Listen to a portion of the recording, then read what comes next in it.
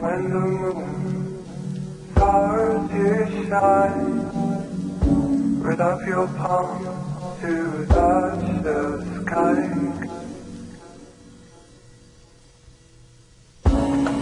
Freiheit bedeutet für mich eine offene, grenzfreie, barrierefreie Welt, in der jeder Mensch tun kann, was er will, ohne dabei den Gedanken an andere zu verlieren. Der Mensch besiedelt alles mit viel zu wenig Zeit. Was er mit sich bringt, ist schließlich nichts weiter als Leid. Hast du dich schon gefragt, wie es wäre, auf dem Mond zu leben? Diese Stille und die grenzenlose Freiheit zu genießen, einfach loszudüsen und sich in der Leere zu verlieren, sich in Gedanken zu verirren, ohne Zeit zu investieren, Freiheit auf ganzer Ebene, das heißt keine Gewalt. Der Gedanke nach dem Leben ist dort lange verkalkt und alt, ohne Gestalt verliert er sich auf karge Leere.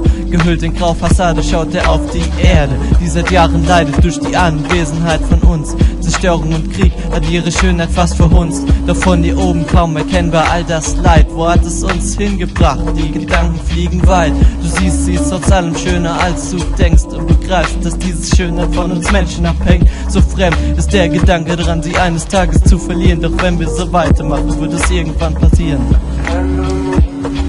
On the earth it seems he exposed all our dreams.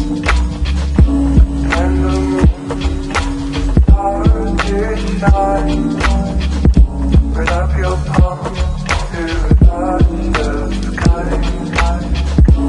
And the moon starts to shine. The day you can describe takes you on a flight.